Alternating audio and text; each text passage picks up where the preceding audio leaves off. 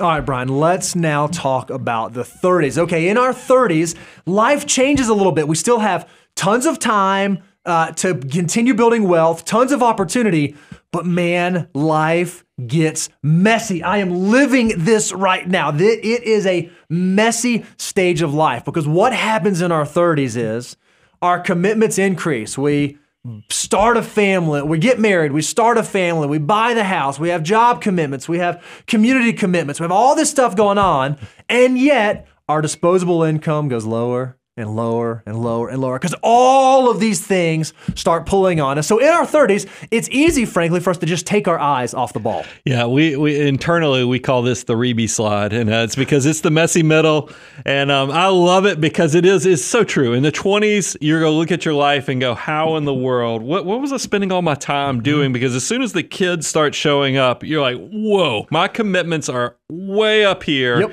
but yet my disposable income, yes, I'm making more money, but it seems like there's a lot more stuff pulling at your purse, pulling at your wallet. It's just, there's so many things. That's why we call it the messy middle. Don't get discouraged. I get it. It's hard, but you still have so many decades. If you can just stay committed, if you can stay disciplined and really focus on still powering and persevering through this stage of your life, you will be greatly, greatly rewarded. And that's what we want to cover with the 3 buckets and how you should focus on that. So in your 30s, there's a chance that your tax-free bucket will be changing a little bit because, again, for most folks, your income increases in your 30s as you continue progressing along in your career. So maybe you cross above the income threshold where you can't directly contribute to a Roth IRA anymore. Now that's a good thing. Generally speaking, making more money is better than making less money. If you're curious, the income phase outs for 2023 are between $138,000 and $153,000 for single individuals, $218,000 to $228,000 for married. If you're over those income limits, you may not be able to put money directly into your Roth anymore, but there is a backdoor strategy. There is a way, if you have the correct account structure, that you can continue to build your tax-free bucket. So don't just think because you're making more money, you have to give up on this bucket now. Yeah, and it's one of those things where a very small group, majority of you are still going to use tax-free both on your employer plan as well as with your Roth IRA, whether it's normal contributions or backdoor. But there are a portion of you who go be financial mutants. Maybe you go beyond and you have to do tax deferred, but we'll get into that second. The big thing I want to focus on is health savings accounts. As we talked about, messy middle means you might be having children, your family's expanding. We love health savings accounts because of that triple tax advantage, but there's a problem with them is that they are attached to, required to be attached to a high deductible health plan. That works great if you have no need to go pull off of your health insurance because you realize with a high deductible plan, the reason the government gives you all these incentives is you have to cover the majority of your medical expenses out of either what you contribute to the health savings account or just out of after-tax dollars. It might make sense while you have a growing family. Really pay attention on an annual basis. What are your plans? Because maybe the year that you are having a growing family, you're having a new baby come into the household like you have in the past year, Bo.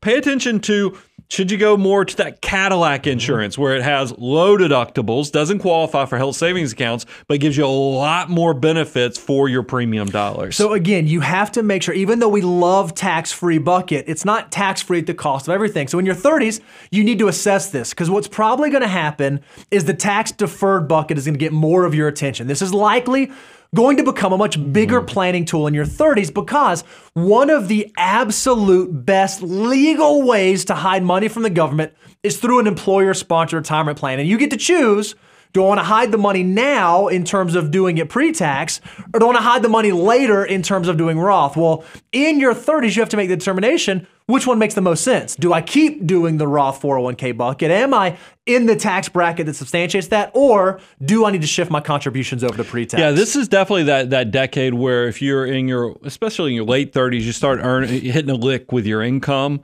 You will want to start paying attention to, if you add the federal, the state, and you're well above 30% on the taxes you're paying, you're going, maybe I need the deduction now. Why is that important? And the reason I always share this is that realize the goal is that when you retire, at some point you won't have earned income anymore, which is your biggest income generator that's taxed.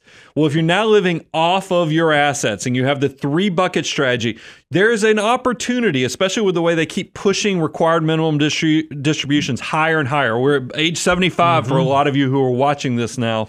You will have the opportunity to hopefully manipulate legally the tax code in retirement to take distributions, whether it's Roth conversions or just to take distributions for yourself at a much lower tax bracket, even if tax rates go up.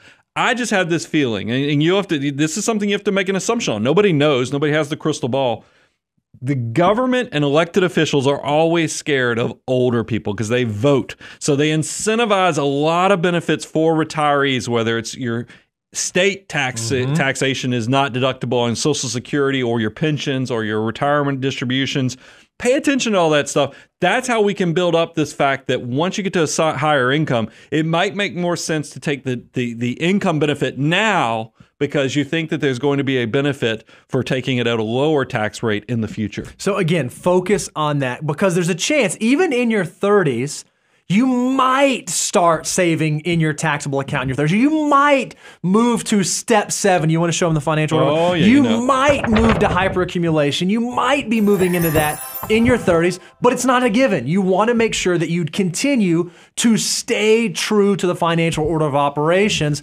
And again, it's okay if this bucket isn't growing yet. Now, if you're someone who's part of the FIRE movement and you're thinking you want to exit the workforce inside of your 40s or in your early 50s, yeah, maybe you need to adjust. But for the majority of folks, who are building, there's a good chance that even in your 30s, after-tax bucket is not going to get a lot of love. Yeah, there's still a lot of incentives in the tax code to save in those tax-free and those tax-deferred accounts. Don't worry, in your 40s, you're going to have a chance to load it up in that after-tax account, but make sure it has a time and a place. Bo, let's check in once again with Manny the Mutant. I'd love to see, because think about this. 20s, he had less than a decade. He only had 4 to 5 years to start saving and investing. Now Manny has been at this for going on close to 14, 15 years. What does it look like now? Yeah, let's review our assumptions really quick. He started investing at the age of 25, saving 25% of his gross income. He's going to do that all the way until 65. He started his career at 25, making $50,000 a year, and he gets 5% pay raises each year.